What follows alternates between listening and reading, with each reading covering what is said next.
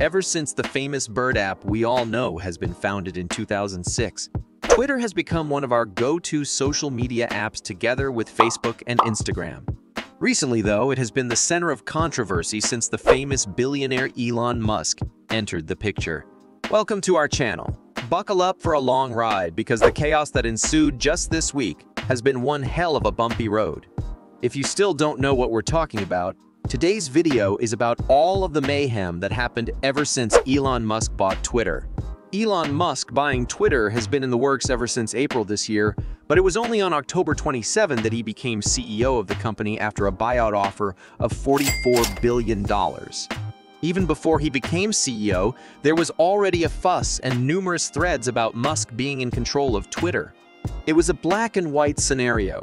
People were either enthusiastic about it or expressed their clear distaste of the billionaire taking over one of the most commonly used social media platforms on the internet. What do you think about this whole Twitter fiasco? Do you side with Elon Musk, or do you think everything has gone haywire ever since he took over the app? Let us know what you think in the comments below. In a letter that he posted the same day he became CEO, Musk said, "This is why I bought Twitter. I didn't do it because it would be easy. I did it to try and help humanity whom I love."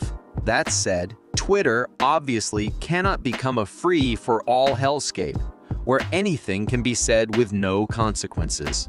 In a formal interview, Musk said that he bought Twitter because he wanted a digital town square where everyone can gather and exchange ideas, even going so far as to propose the appointment of a council for content moderation. This move was received enthusiastically by right-wing users who were glad that American conservatives could finally express themselves in the app. Contrasting this were left-wing users who thought of Musk's advocacy for free speech as a guise to enable racist and homophobic tweets in the platform. Perhaps this is the reason as to why Twitter lost 1.3 million users after Musk became CEO. But despite this devastating loss of tweeters, Musk tweeted on November 8 that the usage of the platform was at an all-time high. But the loss of users isn't the only thing that troubles Twitter right now. Several active users have conveyed their disdain over the payment scheme that Musk implemented on the verification system in the app. For a very short while, any user could buy the verification mark in Twitter for only $8 a month. And seeing how this is the internet, a lot of tweeters use this opportunity to play around with it by impersonating popular figures or pretending to be the official Twitter accounts of certain brands. Consequently, the actual brands and famous people that were impersonated had to debunk the tweets for the sake of their public image. This so-called Twitter Blue, where verification could be bought, was only short-lived, and Musk admitted that due to the unforeseen flaw of the newly established system, they had to go back to the drawing board. Things do not end there, as a recent study finds that there has been a significant spike in hate speech on the platform after Musk's takeover. Despite the team of Twitter reassuring everyone that they are extending their best efforts to lower hate speech in the platform, the use of racial slurs and posts about anti-Semitism has increased in the app in the past few weeks. It seems that some users were keen on testing out if Elon Musk is truly a free speech absolutist, as he claimed by posting out slurs that targeted minorities. On the other hand, Musk gave a statement that the amount of hate speech in the platform has actually lowered, contrary to what the press has been saying. That was so much to unpack that even we could barely keep up with all that's been happening to Twitter. But before everything gets even more downhill, why don't you hit the like button, subscribe to our channel, and click the notification bell? While there's no guarantee if Twitter will recover from all of this, one thing we're sure of is that we'll bring you up to speed on its latest news. Going back to the topic at hand, as if things weren't already bad, it takes a turn for the worst as Musk laid off 7,500 employees on November 4. That amounts to about half of the company, and that number doesn't include the contractors that he has fired as well after massive layoffs. To add to that, a recent email from Musk that demands the employees to quote-unquote work hardcore has sparked a wave of employees to quit their jobs and depart from Twitter after years of working full-time for the company. The employees who just recently quit has shared their experiences under the hashtag #LoveWhereYouWorked and walked down memory lane in their years of service for Twitter. This has caused Twitter to be short-handed and lose experienced employees who have worked on improving the app's regulations for years now. Firing these employees will consequently put the remaining ones on crunch time and have a broken workflow before they could adjust to their coworkers quitting the company.